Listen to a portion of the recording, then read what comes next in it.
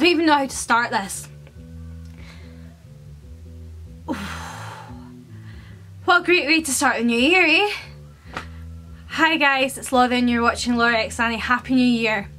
So, you've probably guessed it by title, I'm here with my Sherlock review. I'm a bit shook, and I'm not gonna lie that one of my friends actually just Facebook messaged me going, "You okay?" I'm not. So I'm just gonna go straight into the review because this is... yeah. Okay, so Sherlock tweeting essentially makes my life. That was something that made me so happy. They continued with the high from obviously the plane and the tarmac, and we finally got off the tarmac, guys. Let's be happy with that. But that bit, the tweeting, kind of made my life. I need to go back and watch it again to see what the actual tweets were and remember them because I can't just now. And I was like, he didn't shoot Milverton, then I realised they just doctored the footage and he did shoot Milverton. Milverton, not Milverton, Magnuson. Milverton was the original story, Magnuson is the guy. The title sequence was mainly John, yet there wasn't much John in the first episode, which I thought was quite strange and different. But the title sequence, if you watched it, is mainly John, which I think is quite interesting. Water. There seems to be a whole water theme with this, and I don't know if this is to do with Moriarty in the pool, but there's a lot of water within that first episode and it just is very much kind of water based, and I don't understand and it's freaking me out slightly. And then when it's never twins, do you know, I bet you it probably is. They've said that far too many times for them not to use the twin thing, and I did say a headcanon I had with Moriarty being that Moriarty is a twin. Richard Brooke and James Moriarty, they're twins, they're not one person, they're separate people. That was to me a thing. I think I said that headcanon at one point. John can drive. Remember, we didn't think he can drive because I don't think Martin Freeman can actually drive. I think that's one of the things. I don't think he can drive. Sherlock being Godfather, knew that was going to come. Remember, this is the start of the episode where it's quite good because the first 15, well, I would say the first hour was nice, and then the last half hour was just... I knew there was going to be a christening, but that was easy. I thought there was going to be more to it. Sherlock babysitting, that was the cutest thing I've ever seen in my life. I paused it because I was like, that is the cutest thing. Sherlock and the baby and the rattle is just, that was adorably cute and it just made my day. John flirting made my life. I enjoyed the flirting on the bus. We all know that I wanted there to be flirting with not Mary. We all knew this as much as I wished it was with Sherlock. I called it with the car exploding. I was sitting in front of my TV going, oh, that car's going to explode. Car's going to explode, and it did explode. But not in the way I thought it was going to be. FaceTiming I thought was very interesting to add into it. I think it's very modernising it. Very interesting. Right up your Lestrade's line. That was brilliant. I enjoyed that. I thoroughly enjoyed that. I thought that was a good adding in line. Is your friend quite mad? No, he's just an asshole. That line I enjoyed. I need to concentrate and don't want to hit you. I also enjoyed that line. Detectives fighting over Sherlock. I thought that was quite a good add-in. I must admit I quite liked that wee add-in.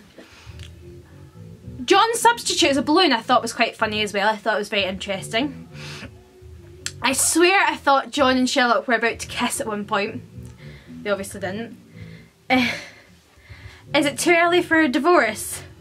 This line is everything. That line is everything. That was in a clip I'd already seen. Thought that line was everything.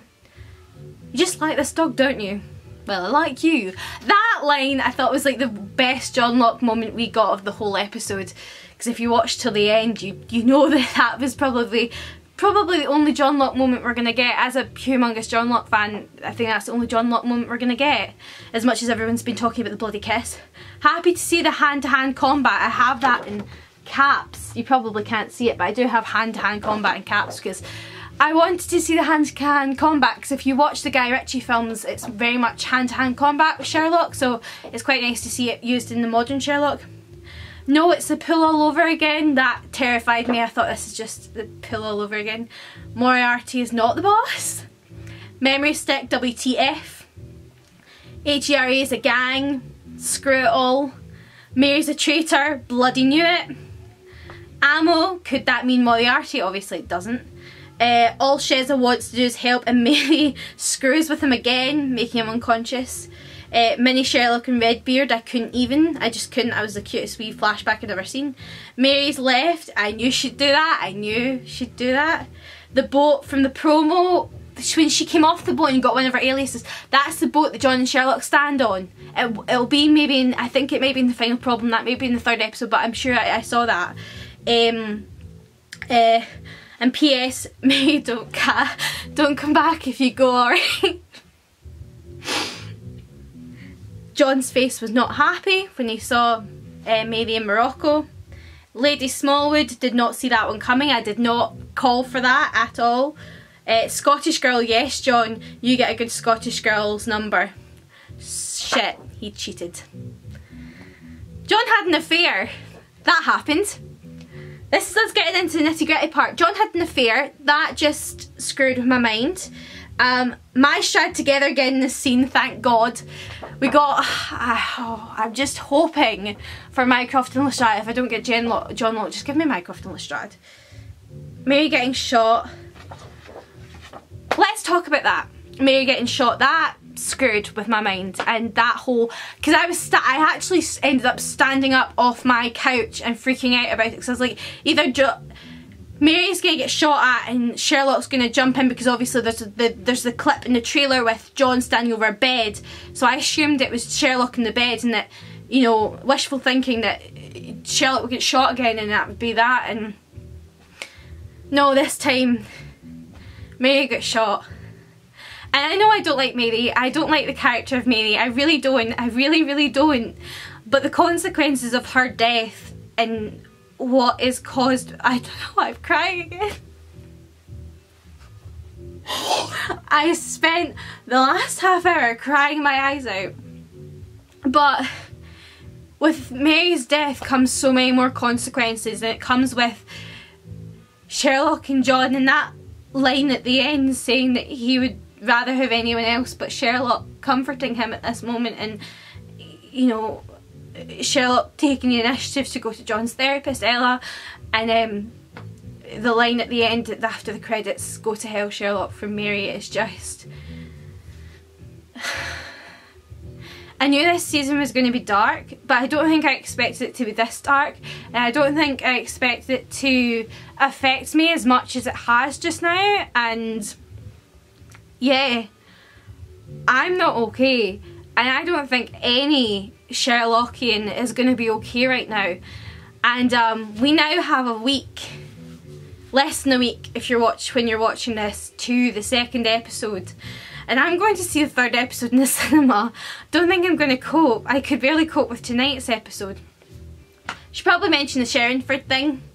I think it's Colin Morgan that's playing Sherringford. I've heard this. If it's Tom Hiddleston, like, props to them for keeping it quiet, but I think it's Colin Morgan. But yeah, that was the 1st episode, and I'm not okay, and I don't think anyone's okay. So I hope you guys enjoyed this review. I'm so sorry that it probably didn't make sense, but if anyone else enjoyed that, there was a song I'm making a playlist for Sherlock, essentially, for I'm